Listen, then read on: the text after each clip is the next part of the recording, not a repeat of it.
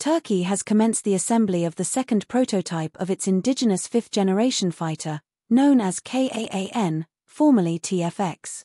The skeletal airframe dubbed P-1 has been observed rolling off the production line at Turkish Aerospace Industries, TAI, with structural components such as fuselage sections, wing roots, and vertical stabilizers now under construction.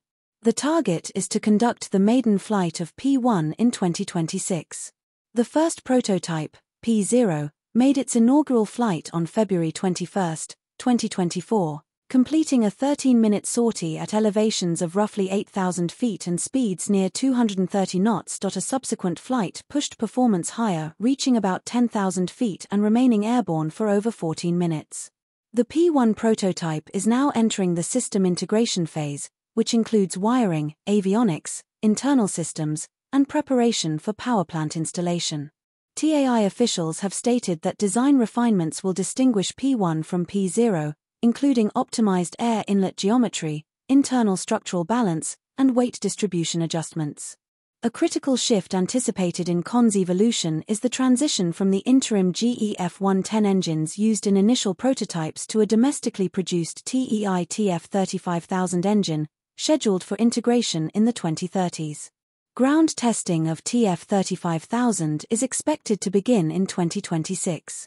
KAAN aims to incorporate stealth features, internal weapons bays, supercruise potential, and advanced sensor fusion.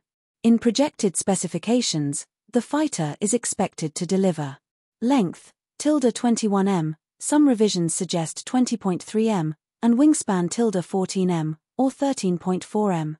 Empty weight, 17,000 or 18,000 kg, normal takeoff weight 25,000 kg, maximum takeoff 27,000 or 30,000 kg. Top speed, Mach 1.8, 200 km/h. Range, exceeding 2,000 km, or 100 nautical miles in design projections. Service ceiling, 16,800 meters, 55,000 feet.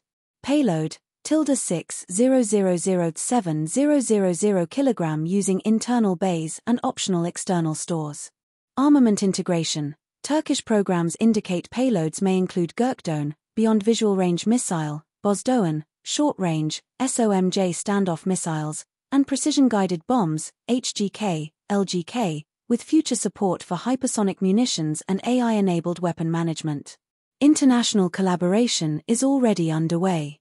In July 2025, Turkey and Indonesia signed a landmark agreement for 48 KAAN jets, making Indonesia the launch export customer, with local production and technology transfer planned. Turkey aims to deliver initial KAANs by 2028, beginning with 20 Block 10 aircraft and ramping up production to about 2 jets per month by 2029. Long-term targets include building at least 100 aircraft by 2050, solidifying KAAN's role in Turkey's defense architecture. However, significant challenges remain. Export of GE F110 engines is subject to U.S. licensing and regulatory controls, which could constrain KAAN's testing and market expansion. Turkish officials argue engine approvals are delayed by U.S. congressional review, creating pressure on program timelines.